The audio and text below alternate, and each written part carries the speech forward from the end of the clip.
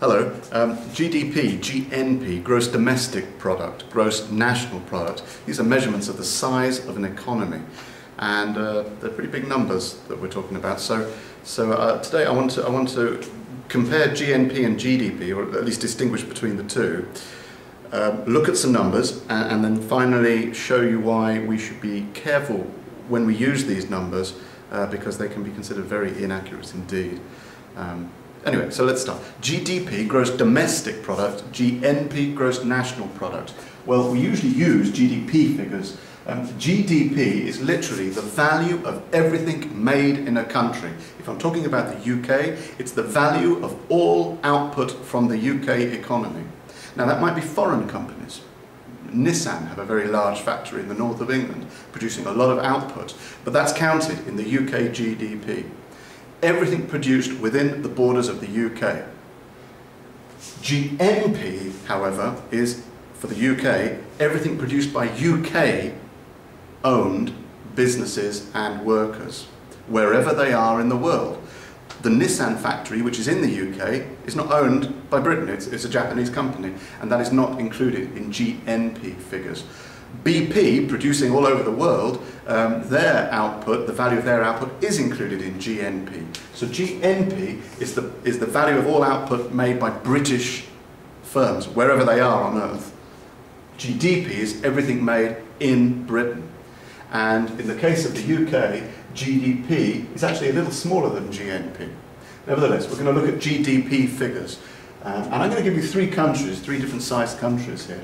Greece, which is where I live, has a GDP of something like, in billions of dollars, something like $250 billion. The UK has roughly a GDP of something like $2,200 billion, or in other words, $2.2 trillion. The USA, it's something approaching $12,000 billion, $12 trillion.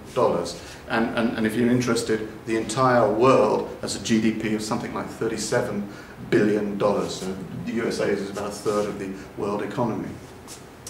But what do these numbers mean? They're so huge. Why do we calculate them? And can we trust them? And do they matter? Is it important? Well, we calculate them because we want to know, or economists want to know, year on year how much the economy is growing. So although such a huge number might mean nothing, by comparing it to the next year's number and the year after that, and looking backwards in time and comparing, it allows us to calculate economic growth, because truly economic growth is the change in the size of the economy and the level of output, and that we need to calculate GDP figures for that reason.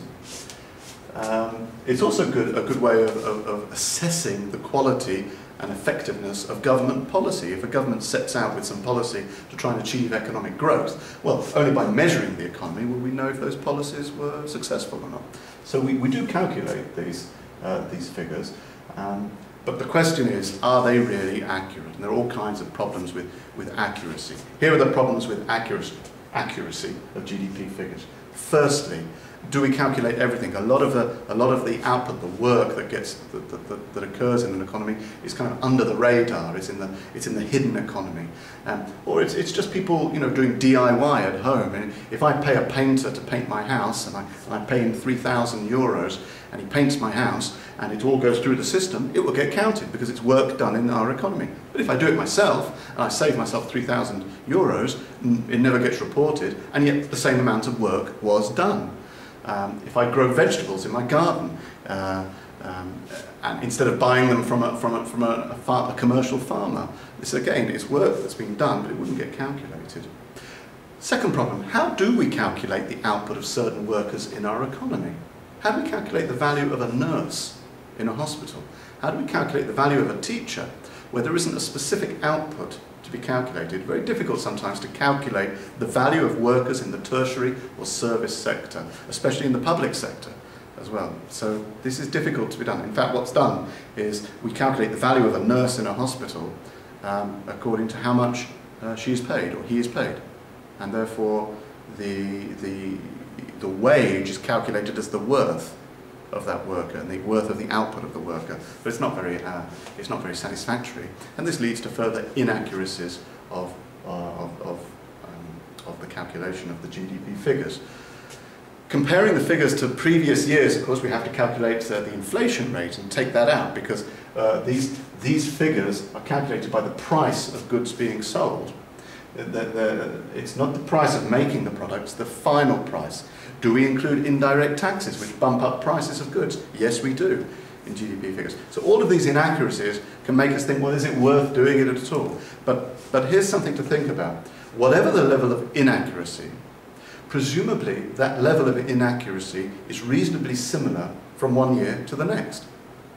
If that's the case, then it doesn't matter about the inaccuracy. As long as there's the same amount of inaccuracy, we'll get an equally inaccurate figure from one year to the next, and what we're really looking for, which is the change, economic growth, should presumably be true. In other words, if this is a wildly inaccurate figure for Greece, but we find that next year this has risen to 260, which also be inaccurate, as long as the level of inaccuracy is the same, we can truly believe that the change was 10, which is whatever percentage that is. 10 out of it's about 4%. 4% economic growth, if we see that. Even though we know those figures are inaccurate, because they're inaccurate in the same way, the change, which is what we really want to know, can be considered quite accurate. So that's what GDP is, as opposed to GNP.